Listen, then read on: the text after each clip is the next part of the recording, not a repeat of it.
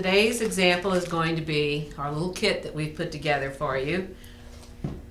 Purchase this frame, the Reptile fabric, which comes in 4 different colors. We're going to be using 2 of our chalk paint colors by Annie Sloan. You can choose whichever colors you like. We're going to start with Old White and Olive Green, and we're going to use our Wood Icing Textura paste and our spatula. And then the only thing we need extra, oh, this is the 4 ounce. We do not sell this individually. This only comes in kits. And we're going to use a spray bottle of water. Okay, so we're going to disassemble our frame.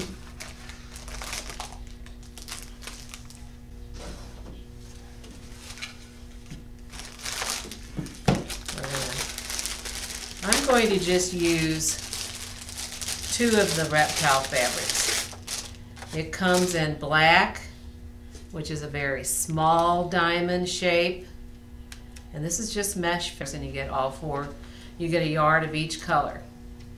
We use the black normally for snake skin, and then the purple is just a little larger, and we use it for usually fish scales. And then we use the white for what we call alligator. Like these 3, these are my favorites because they're very flexible, so when you're doing a curved piece of furniture, they wrap around really nice. This is our alligator. This blue is the same as our white, except it's a stiffer fabric. It holds its shape. Some people like that, especially if they're doing a wall or something. So we are going to put the white aside because we're going to use a combination of the snake skin and the fish.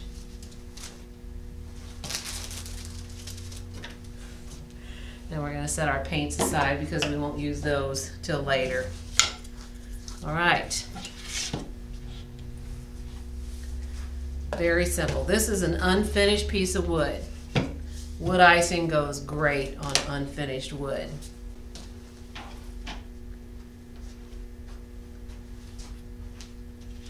So what we're going to do is we're going to take and spread the paste nice and thick.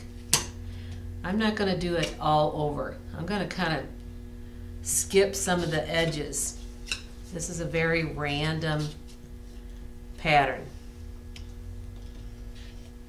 You can do one section at a time, or if you're pretty handy with this stuff, you can do the whole thing all at one time. I want this to look old and weathered, so I'm not covering the whole thing.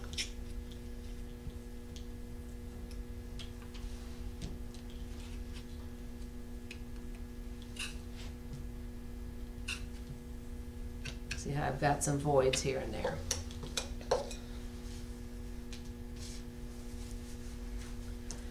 Okay, so the fabric needs to be wet. So I spray it a little bit with some water. I spray the paste with some water. And then with the black, I like to use the edges to my advantage for the curvy stuff. So what I'm going to do is I'm going to stick it a little bit in the paste. The paste kind of holds it for you. And then I'm going to start spreading it out.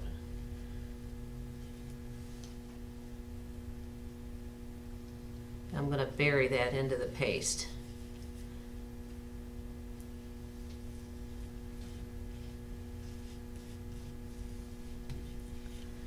And then I want to add a little bit more dimension, so I take a little bit more paste over the top of the mesh. Like I say, I'm doing this randomly, so there's no right or wrong on this.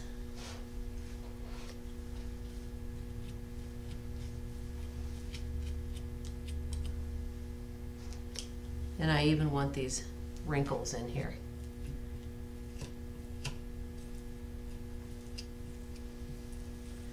Then I'm going to pull this up.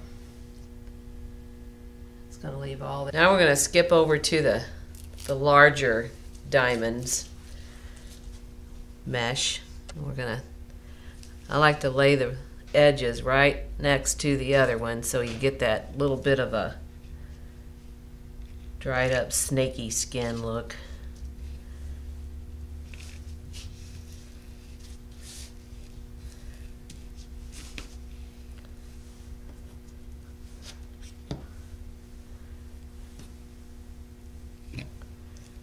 Add a little more over the top so we get the dimension we're looking for.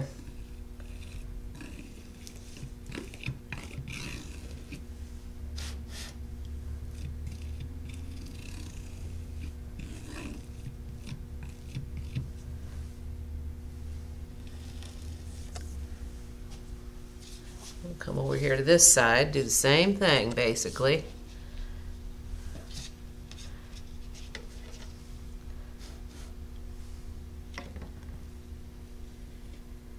I like the wide diamonds on the edge of something like this because that clarifies what you're going for.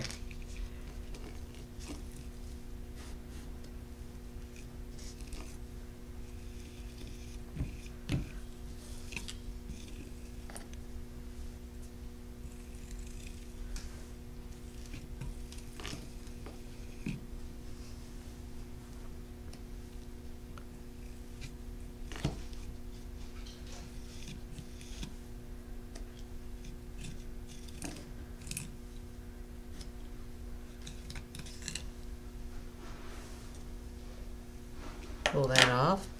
I'm just going to stick this right back down in here. This section here I didn't feel like looked as good as I wanted it to.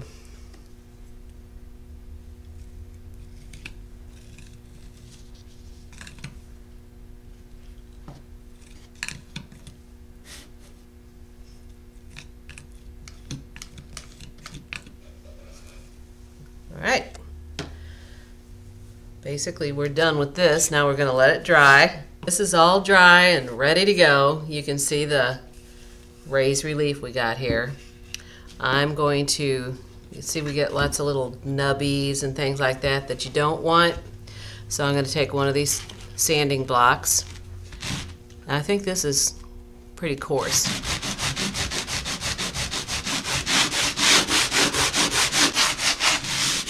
Careful when you're using one of these coarse ones that you don't make a scratch. If you're going to stain it, it'll show up. And we're going to paint it, so it's not really going to matter that much. Use a brush to get all the dust out. Then I like to have a little cloth under here, or not a cloth, this is a paper towel. That way I can just throw my dust away. And I got a clean surface to work on. I'm going to pour my Annie Sloan chalk paint into we're using olive, into a separate container. I think that'll be plenty.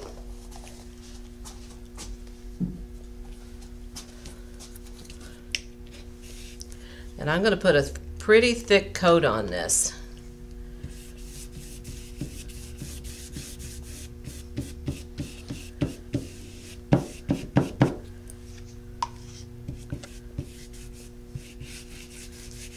Make sure you fill in all the little crevices.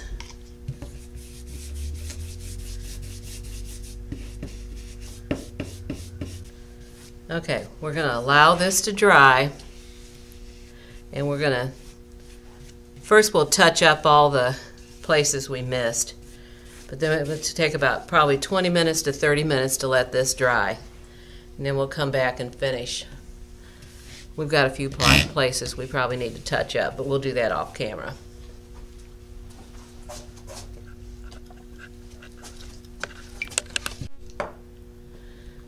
Okay, our paint is dry. We went ahead and painted the back side of it and the front side. Now I'm going to wax it with clear and dark wax. But first I wanted to talk about our brushes that we have here. These are Annie Sloan's amazing paint brushes. They come in small, medium, and large. These brushes will save you so much time and so much energy. They lay the paint down so nice, and on top of it, they hold a lot of paint. So when you're painting a large project or even a small, you're going to dip your paintbrush in the paint and you're going to brush. Other paint brushes, you dip them, paint, dip them, paint, dip them, paint. Not with these. They hold a ton of paint. They're awesome. Wash out beautiful. They're made of pure bristle. Just amazing brushes. And here are her flat brushes. These are a synthetic brush. They just feel silky smooth. This is for if you want a smooth modern finish. She's got the large and she's got the small.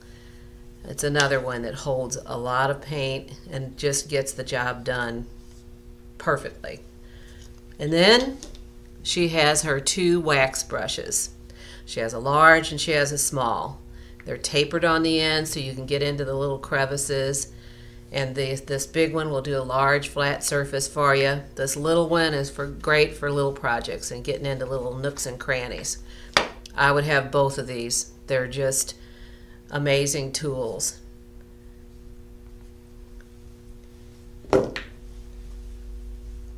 Okay, now we're going to, on this frame, I'm going to use clear wax and dark wax. And the wax comes in a large container of each color, and it also comes in a small container. You got the clear and you got the dark. So depending on your project, how much wax you need, you're able to purchase either or. Okay, so we're going to start with the clear wax. Now, in order not to contaminate your wax, always scoop it out into a separate container like this. For this frame, I really don't think we're going to use any more than this little bit. And then I'm going to follow immediately on this project with the dark wax because I want the dark and the clear to mesh together. But I'm only going to grab a little bit of the dark because the dark goes a long way.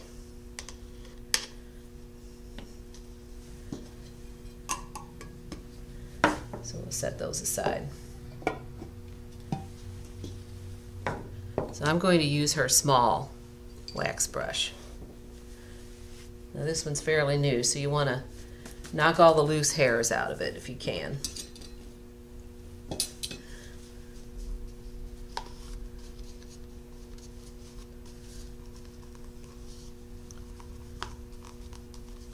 You do want to do a thin coat over the whole thing. See what, you can't tell probably, but this brush with the little pointy ends on it gets down into all the little grooves and things that I'm wanting to get. And I can get down into the corners really well.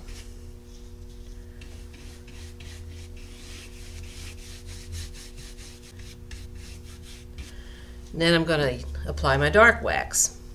A lot of people like to have a separate brush for their dark and one for the dark and one for the light, which is great because then you never have to worry about getting your colors mixed together.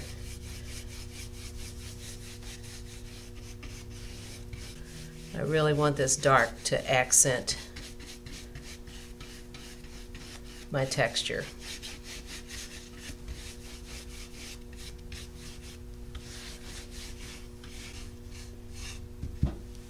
Okay. Now I'm going to do something a little unorthodox. I'm going to distress this with the dark wax on it, which brings out a lot of the texture.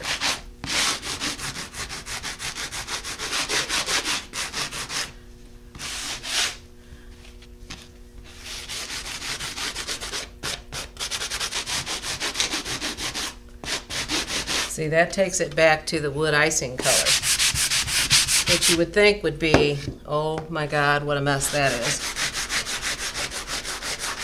But you'll see when the dark wax is applied again, how that really adds a lot of texture relief to it. And the dark wax now darkens that area that was shiny white, which we don't want. We want it to look old and reptile-y.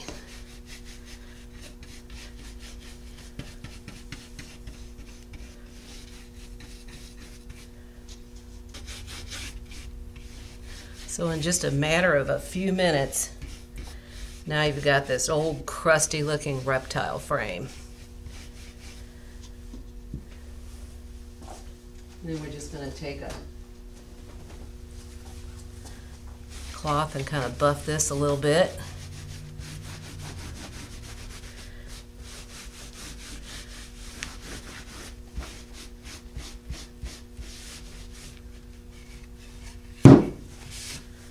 And then I'll probably do a little more touching up, but you can see just how cool and aged. That almost looks like a real old snake skin on there. Okay, so this is basically the same frame, same reptile finish, but we painted it old white. And you can easily paint this frame, not even using half of this little bitty container of old white Annie Sloan chalk paint. It also comes in a quart size if you're doing a large project. So this is done, it's dry. Now we've decided we're going to do this like we did the green picture frame, but we're going to add a little bit more embellishment to it. We've got this frilly leaf stencil that we sell. And this comes in two parts. It comes all stuck together with little, I don't know what you call them, little connectors. But if you snip them off with a small pair of scissors, then you can pull this out and you have a silhouette stencil that you can bury under the paste and pull out. Or for what we're going to do today, we're going to make a raised relief design. So we're just going to embellish a portion of this frame with a raised relief over the reptile. And we're going to use the wood icing out of the 4 ounce. You could easily do this frame plus this little embellishment and probably have some left over of this little 4 ounce container that comes with the kit.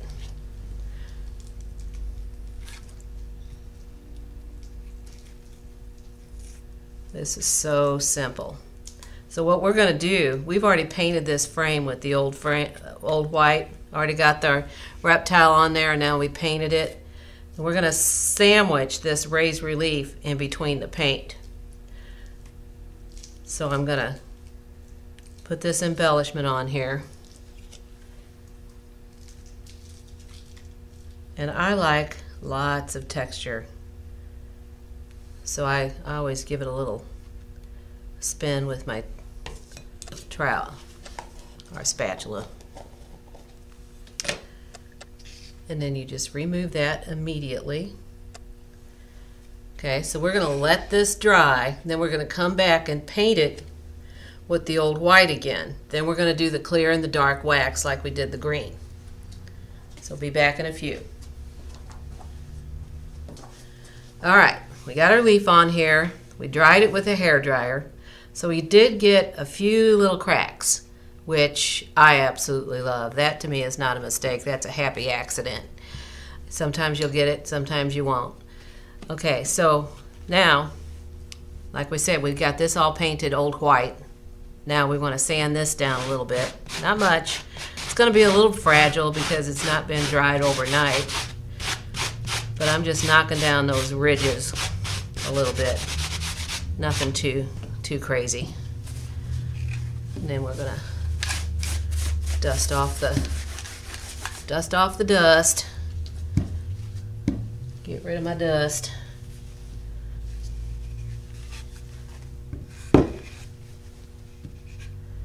And then we're just going to take this little bit of old white. Probably not even going to use a smidge of this. Paint over that.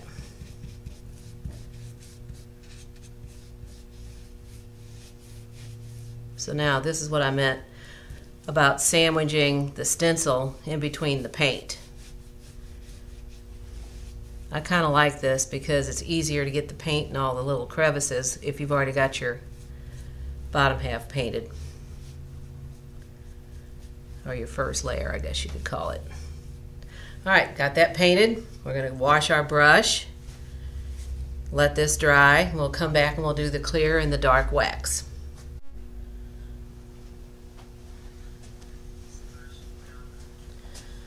Alright, the leaf is dry, ready to go. So we're just going to hit this with some clear Annie Sloan wax using Annie Sloan's wax brush. This is the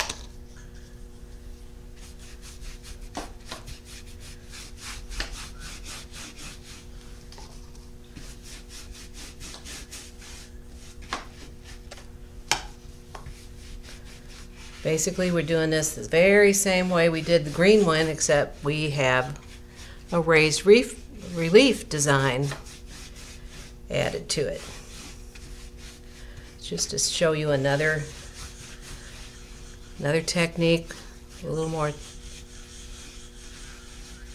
more texture.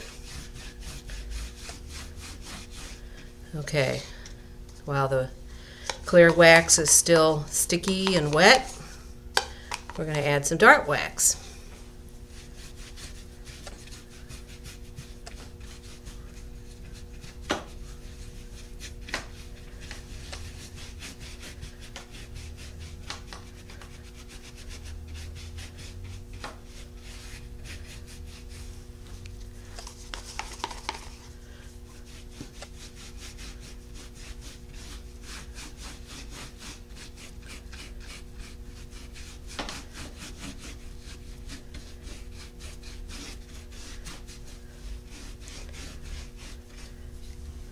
Got plenty of wax left in here.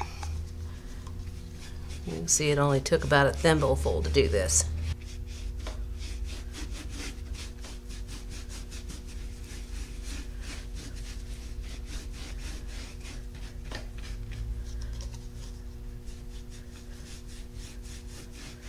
I really want this dirtied up a little bit.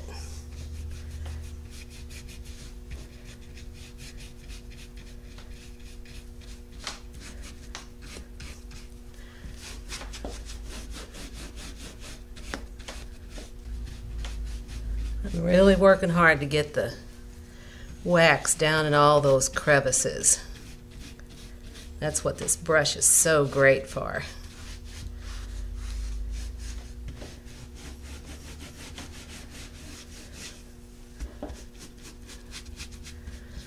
All right.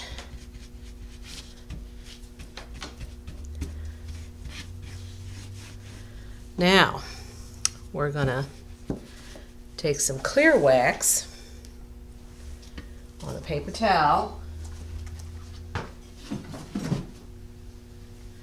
and we're going to remove some of this dark wax on the high spots, and that's when our texture is just going to pop.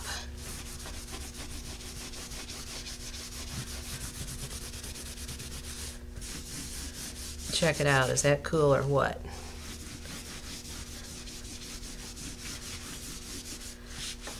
It's like magic.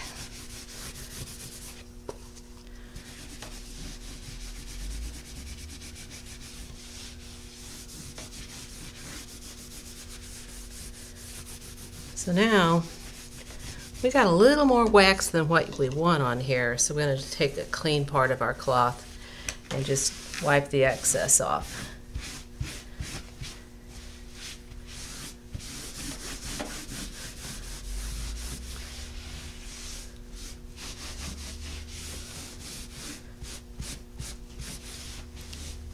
So there is a really rustic finish using clear and dark wax to our advantage.